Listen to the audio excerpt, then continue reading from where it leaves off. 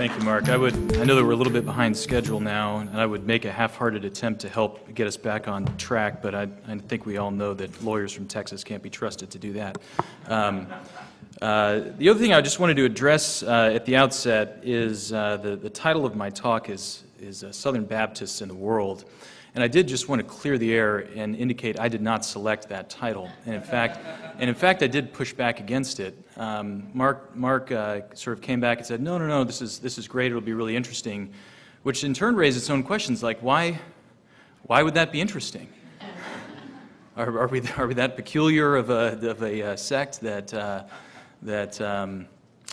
well, anyway. So what we're gonna do is sort of two things. I'm going to talk about some of the Southern Baptist documents. I don't want to call them documents of policy. I'll just refer to them as resolutions that are passed each year, and draw some observations about our sort of approach to thinking about the world and to thinking about conflict and to thinking about what are our nations and what are our places in them.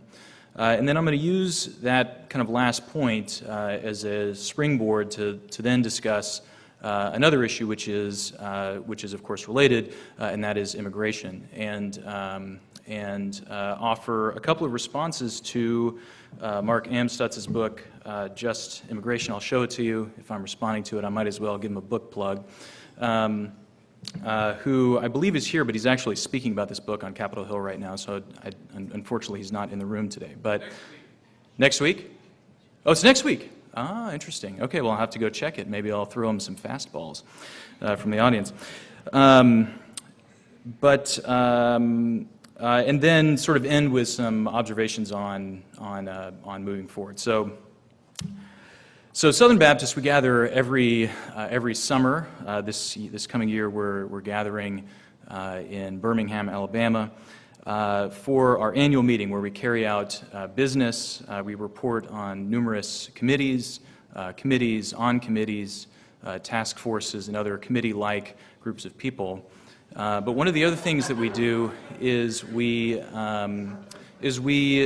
consider and pass resolutions. We've done this from the beginning since 1948, and interestingly, 1845, excuse me.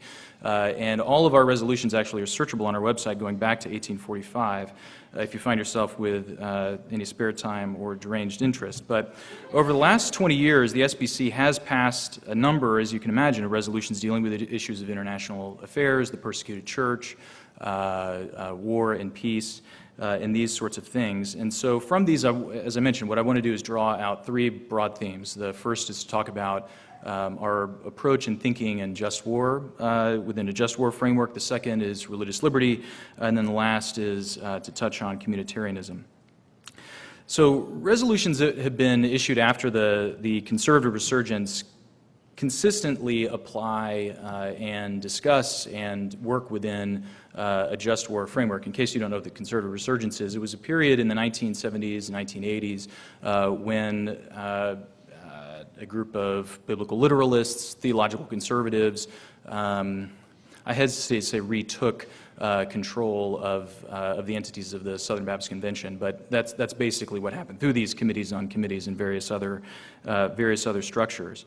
And so, just as a quick sidebar, our resolutions on during the Vietnam era and the Korean War and so forth are a bit different than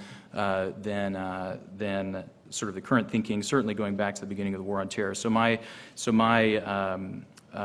focus will be on those. So the first sort of notable resolution I want to mention is resolution on the genocide in Sudan in 2000. And in 2000, the SBC passed a resolution calling the situation in Sudan a genocide and describes the situation in fairly in a significant amount of detail. Broadly, the focus on within the resolution is on humanitarian aid. It refers to and relief for victims of the conflict. But the last paragraph of the resolution reads as follows: resolved that we urge the administration and Congress to use appropriate means to compel the government of Sudan to stop these vicious atrocities and ongoing violations of religious freedom. And so, this is obviously not a rich discussion of the just war theory, but I think as I'll show in with the next couple of resolutions that were passed in 2002 and 2003, I think this framework is sort of assumed in Southern Baptist thinking about what would be appropriate means and how might they be deployed. So in 2002, the SBC passed its first resolution since the attacks on the United States in 9/11. And this resolution grounds the purpose of government, of course, in Romans 13, uses a moral framing of the conflict, applauds President Bush's use of the term evildoers to describe the hijackers and the terrorists. And although the resolution doesn't tick through the sort of elements of the just war framework in a systematic way, it does address sort of the core concerns for the intervention in Iraq, such as just cause. It specifically talks about self-defense and addressing a serious and ongoing threat, as well as proper authority and right intention. Interestingly, the resolution also lays a predicate for support of Operation Iraqi Freedom by its reference to, and I'm quoting here, the growing threat of terrorist supportive nations and the growing quest to attain weapons of mass destruction. So in the following summer, the SBC, so this is 2003, Operation Iraqi Freedom started in March of 2003, so we didn't have the opportunity to weigh in directly on that. But the following summer, the SBC issued a resolution offering sort of a retroactive blessing on the war in Iraq that had just begun 3 months before. But in the intervening time, of course, Richard Land, who was then the president of my organization, the ERLC, had drafted what's sometimes referred to as a Land letter in October 2002, which did contain, if you haven't looked at it, a point-by-point application of the just war principles to the situation in Iraq. And so the 2003 resolution does not recount these points in great detail, but rather states in summary, whereas we believe Operation Iraqi Freedom was a warranted action based on historic principles of just war. But there has been a shift over time. A resolution in 2006 was passed on the conflict in Darfur, and the focus of that resolution, you remember 2006 was kind of the beginning of turning of American attitudes on some of this stuff. There was discussion about the use of force, but in the context of UN peacekeepers and whether the government in Sudan was going to allow them to come into the country, use the language of humanitarian crisis, which of course it was. But the framing of the conflict is a little bit different than, in moral terms, than what we saw in 2002 and 2003. Certainly the justice or deployment of U.S. forces was not contemplated or considered. Which brings us to the SBC's resolution in response to the Arab Spring, which I think is sort of the starkest example of this, which was entirely focused on religious liberty, not regime change or military intervention. When it came to the foreign policy of the United States, the messengers called upon, and I'm quoting here, our political, diplomatic, and military leaders to make religious liberty for all people a priority in decisions of foreign policy and international aid. Note also that the title of this resolution, which was on religious liberty in a global society, if you were kind of like looking at the table of contents and trying to find, what did the SBC say about the Arab Spring in that period, you probably wouldn't have clicked on it. And certainly not a direct reference to the winds that were then stirring in the Middle East and North Africa. So I don't mean any of this to be a criticism of non-interventionism in Syria, but just to draw out a point that I think what's happened over the last few years is not a shift in opinion about just causes or last resorts or right intentions or even the applicability of just war theory more broadly, but rather concerns about a reasonable likelihood of success. And in fact, Russell Moore stated this explicitly. My boss, Russell Moore, stated this explicitly in 2013 when the U.S. was contemplating intervention in Syria over Bashar al-Assad's use of chemical weapons. And what he said then was, look, there's no shortage of just causes when you survey this conflict. But I think the question that we have to grapple with is there actually reasonable likelihood of success? But in an effort to say and do something, what the SBC chose to focus on in this particular situation was religious liberty, which of course is one of the key issues of that of all of those issues and certainly of the conflict still going on in the Middle East in North Africa today, which sort of serves as a transition to my second point, which is sort of a global focus on religious freedom that, I mean, honestly, was kind of surprising to me to see just how much this came through in our resolutions. Religious liberty, of course, has long been an issue for Baptists. After all, Religious Liberty is my organization's middle name. We're the Ethics and Religious Liberty Commission. But the salience of this issue for Baptists is really our history, which is spending time in colonial jails for refusing to get permits and licenses to preach, and championing the idea that the United States must avoid establishing a state religion. But it's also a matter of core theological conviction.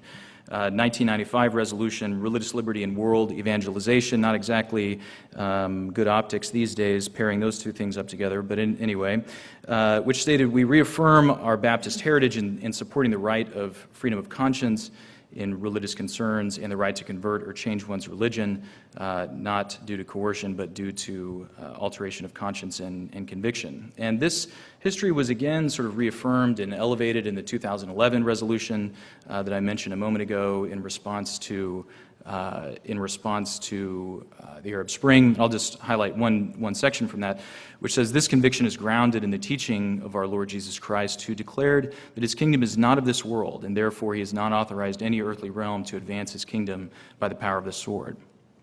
And indeed, even our resolution on the Israeli-Palestinian conflict in 2002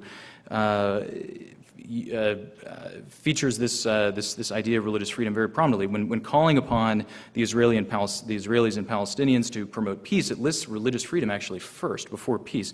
Resolved that we call upon the Israeli and Palestinian people to pursue policies that promote genuine religious liberty and peace between themselves and their neighbors. It just sort of struck me as interesting that we chose that priority. This brings me to the last point that I want to talk about, which is kind of a Southern Baptist view of the modern Westphalian international system of sovereign nation states. And the sum of our resolutions on this sort of paints a picture that Southern Baptists believe that each nation is sovereign, that while international organizations have a role to play, I mean, there are several positive references towards treaty bodies, towards the work of the UN, particularly when it comes to protecting religious minorities and other persecuted groups of people. But there is still a skepticism towards international organizations that sort of pervades our resolutions. The most prominent of this, of course, is a resolution that's titled using language that really, unfortunately, hasn't stood the test of time. That is, it's titled On the Threat of New Age Globalism in 2002. And in the interest of time, I won't read from this one extensively, but as you can imagine, it lays out a fairly robust vision of national sovereignty and skepticism for the UN. The 2002 Middle East peace resolution I mentioned earlier does the same thing with recognizing explicitly the sovereignty of the State of Israel, implicitly future state of the Palestinian people. And then in 2015, there was another resolution dealing with human rights violations in North Korea. And there, the messengers adopted a resolution that was critical, but it also approvingly referred to the Universal Declaration of Human Rights and several sort of treaty processes within the UN. But the place actually where our view of national sovereignty and particularly the sort of protection of our borders is most clearly illuminated is with our three resolutions that deal with immigration. So the first of this was in 2006, a resolution titled On the Crisis of Illegal Immigration. And this resolution begins with laying out kind of a two kingdoms approach. I'll read from this, whereas Christians have responsibilities in two realms, as citizens of the nation and as citizens of the heavenly kingdom. And then going on to say, as citizens of the nation, Christians are under a biblical mandate to respect the divine institution of government and its just laws, but at the same time, Christians have a right to expect the government to fulfill its ordained mandate and enforce those laws. The 2011 resolution on immigration took this a step further, touching on the issue of border security specifically, saying the governing authorities of a nation have the right and responsibility to maintain borders to protect the security of their citizens. And then a 2018 resolution passed this last summer reaffirms and furthers all of these ideas. So I want to use this. Let me just take a drink of water real quick. So I want to use this as a starting point, this idea of national sovereignty, border security, the right of every nation to determine who gets to live within its territory and so forth, to interact with Dr. Amstutz' book, Just Immigration. Now, Dr. Amstutz, of course, has played an important role in the founding of Providence magazine, and I thought he was going to be here for this conference, but I'll have to catch up with him next week. But let me just say at the outset that I think that his book actually offers an important contribution to this discussion. And there are some things that I disagree with. It's his spoiler alert. His book is somewhat broad, is somewhat critical of my organization's work in the area of immigration. But I think that his approach generally is pretty fair-minded, and I think it helps to advance the conversation. But I do want to offer two responses. The first is Dr. Amstutz points out that many of the actors within the immigration debate have adopted, whether knowingly or unknowingly, a cosmopolitan view of the world, and therefore migration issues as well. And one of the problems, of course, with the cosmopolitan worldview in the context of immigration is that if we accept the idea that every person has the idea to immigrate with an I, then this leads to all sorts of problems in terms of national sovereignty. So, I mean, of course, I think we all would agree that every person has the right to leave their country, that is, to emigrate with an E. But whether they have the right to enter another country is a separate question that depends upon the whims and will of the country that they're hoping to land in. And calls for open borders, I think, are undoubtedly the most significant, if politically unrealistic, example of this. But this kind of thinking also shows up in other ways as well. I think the conflation of refugee policy with immigration policy, that is, work visas and so on, is a really good example of this, whereas the grounding of those two principles is different. What I think is unhelpful about Dr. Amstutz's critique is his willingness to use these communitarian, cosmopolitan labels is what I would say is really a shorthand for disagreement about the details. I would say despite a clear written record about Southern Baptists and my organization's views on these things, he chooses to sort of try to read behind what we've said and see sort of lurking, looming, unspoken cosmopolitanism behind our thinking. And I think this is particularly puzzling because one of the most helpful sections of his book is he sort of works through different worldviews in terms of how the nations work and come together, and talks about their various contributions, or another way of putting this is their overlap with the Christian worldview. And one of the things that he says is that their cosmopolitanism offers sort of three broad areas of overlap. One of which is the idea that the primacy of the well-being of persons over states is significant. He offers a couple of others which I won't mention. But my point is this.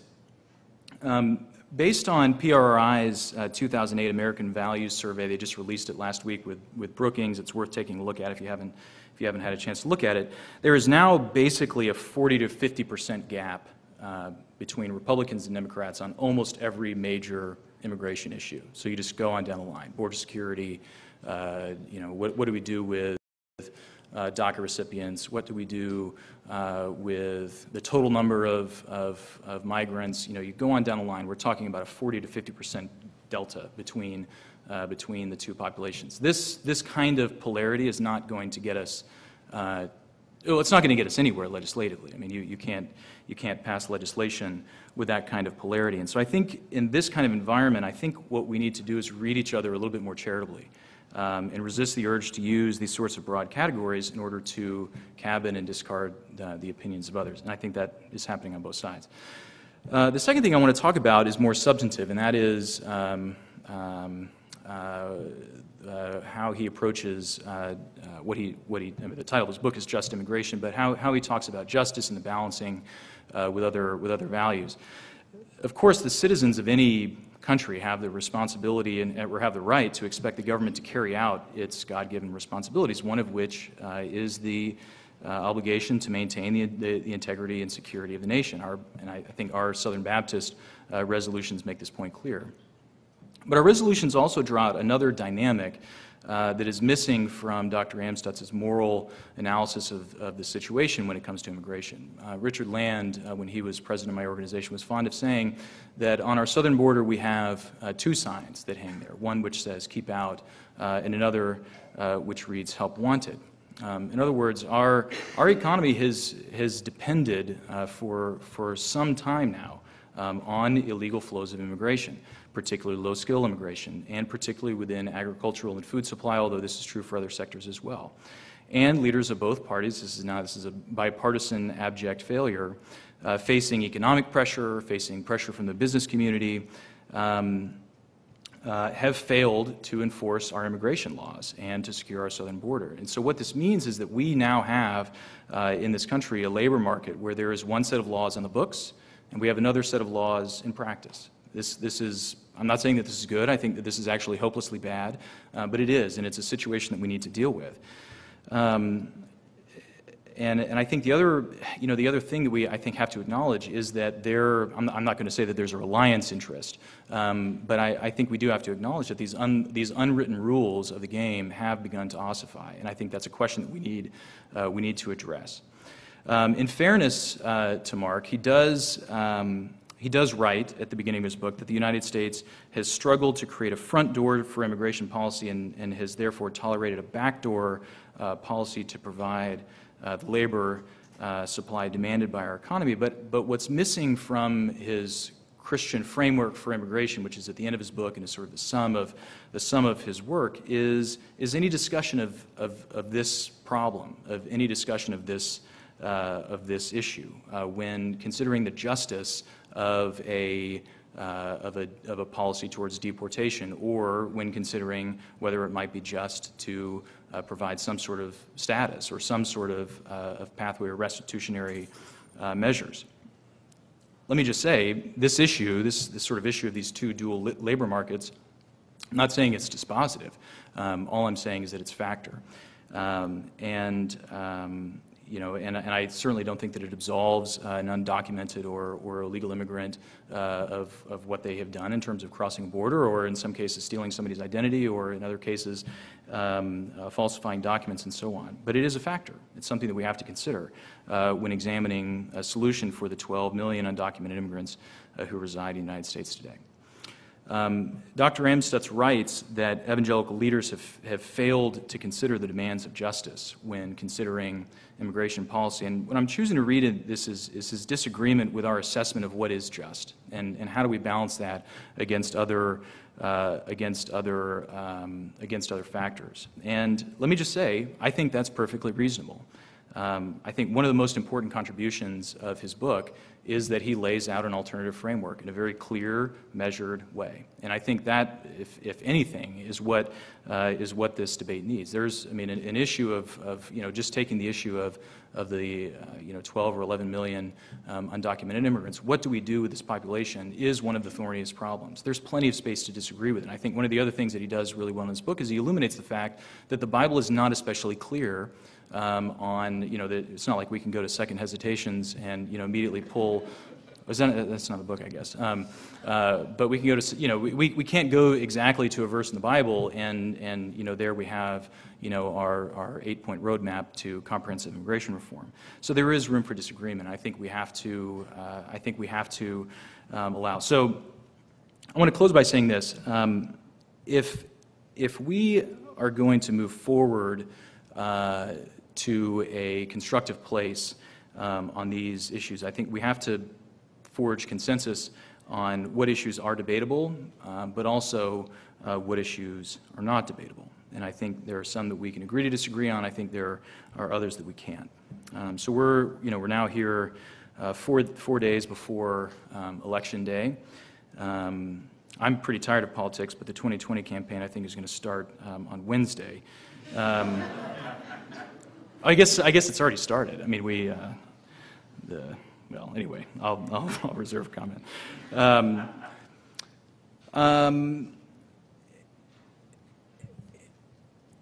And these issues, the fate of the House and the fate of the Senate are hanging in the balance. I mean, I think we can all agree that this particular election cycle has been really heated. It's been unusually heated. I think if you look at early voting numbers, I was just looking at them before I walked over here. This looks more like a presidential election than it does a midterm election. And if you look at what the closing message of the Republican Party, this jobs not mobs message, it certainly connects directly to the sort of Kavanaugh proceedings. But the issue of immigration has also taken on a dominant role in the closing argument. The opportunity to do so has been provided by a slow-moving caravan coming from Honduras, and also what I think we could regard as off-the-cuff comments on birthright or jus soli citizenship. But this closing argument, particularly an ad released by the GOP that directly connects the despicable convicted cop killer who's headed to death row, who's also an illegal immigrant, with this entire caravan of people headed north who are coming for a variety of different reasons. I think we should be troubled by that. But all of this sort of closing argument really is not all that surprising, again, if you just look at public opinion surveys. If you look at this 2018 American Values Survey that I mentioned before, immigration is now the #3 issue for Republican voters behind the economy and national security, which in the context of an issue like the caravan and the way that it's been framed is connected to immigration. The question asked respondents to select 2 issues out of a total of 8. 36% of Republicans picked immigration. Only 10% chose abortion as one of their top 2 issues. So what explains this dynamic? I think there are a number of things we could point to, but certainly cultural anxieties are one explanation. But I think another is the share of foreign-born population in the United States, which now stands at 13.7. If you look at the U.S. Census American Community Survey, which likely undercounts, actually, the number of foreign-born people who are living in the United States, the share is probably 3 to 5% higher. This is the greatest share, as you might have read, since 1910.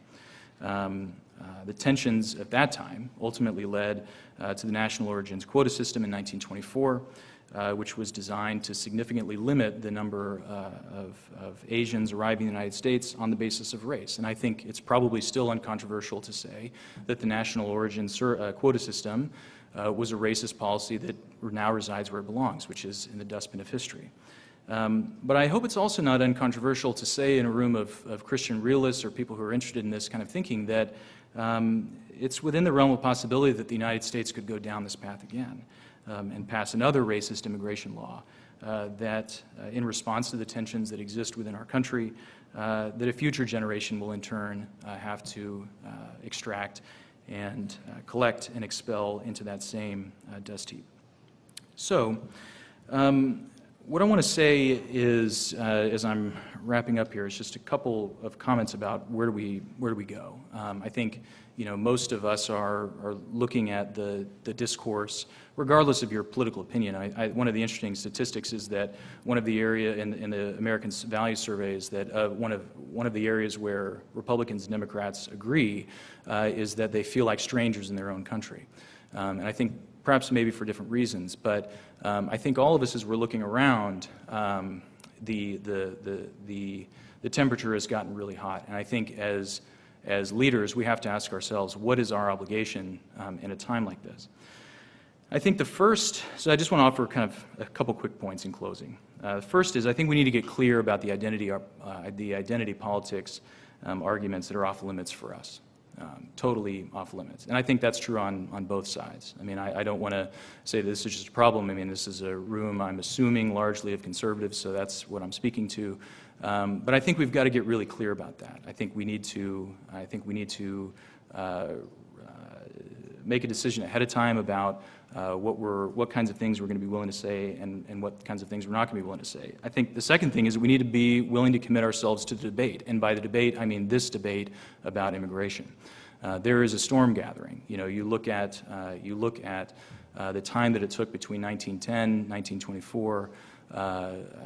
When the foreign-born population peaked and when the quota system was actually passed, that's a 14-year time frame. That's a long time.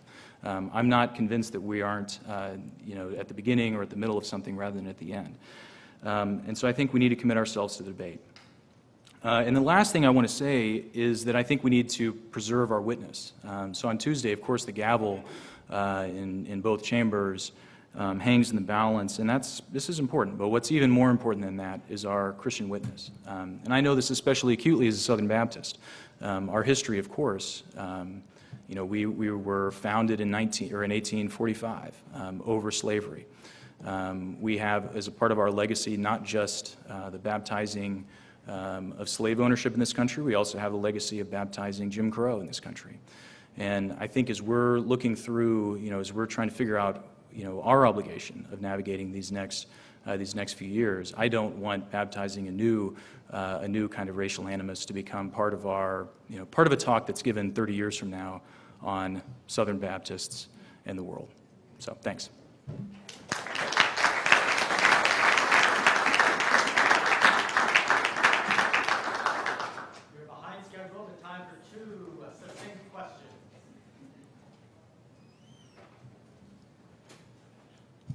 Thanks very much for your talk. My name's Josh Mays. I'm an undergraduate at George Washington University. So I was a little bit confused, and I hope this isn't just my lack of education showing, but I was a little confused by your use of and conception of right in your talk. You mentioned that states have a right to determine who is in their country and who is not, which of course under post-Westphalian international order, that's the legal conception, but as Christians, doesn't moral obligation supersede right? And if we take the Niebuhrian approach of justice being the goal of Christian international affairs, which of course I know that's going to be controversial in this room, but and we live under unjust historical circumstances, that seems like an important question to consider, but I don't know. Yeah, well, I think what I'd say is that, certainly the sort of Westphalian model is not the only model we've had on this earth. We've had a number of other sorts of models, but it is the prevailing one. And so when I'm saying that I think that nation states have the right to determine who resides or doesn't reside within their territories, I'm speaking not in the sort of order of shoulds, perhaps, but merely describing the way that things are under our current system. All right, thank you. Travis, thanks for that. My name's Daniel. I actually have a very similar question to that. I realize that's really just the beginning of your talk as opposed to the other 3/4 of your talk. But those in the discipline, for any length of time, would know that the concept of Westphalian sovereignty, territorial integrity, national self-determination. Indeed, the very notion that the nation-state, the Westphalian nation-state itself, is a way of promoting flourishing. That's a very contested concept. Those are all very contested in the field as it is. And I do wonder what the wisdom of a governing body like the Southern Baptist Convention is for commenting on it, for promoting it, for putting very public notices on concepts that are very contested in that manner. Thanks. Yeah, I'm not sure that I have a different answer than the one that I offered before. I think I'll be honest with you. I hadn't thought about your question, or I hadn't thought about this issue in terms of are Southern Baptists trying to communicate that this is the way that the world should be, or are they accepting this as part of the way that the world is, and therefore these are part of the assumptions and rules that govern us and the way they operate in the world. I suspect that it's the latter. Thanks. Hi, Travis. Al Gombas. Hey, just to clarify for everybody, Dr. Amstutz will be speaking next week, Friday at noon on Capitol Hill in the Senate Russell Building in 253. If you go to info@faithandlaw.org, you can RSVP, and they'll provide you a Chick-fil-A lunch along with his lecture, where he'll be able to tell you exactly what his view is on this. Great. Thank you, guys.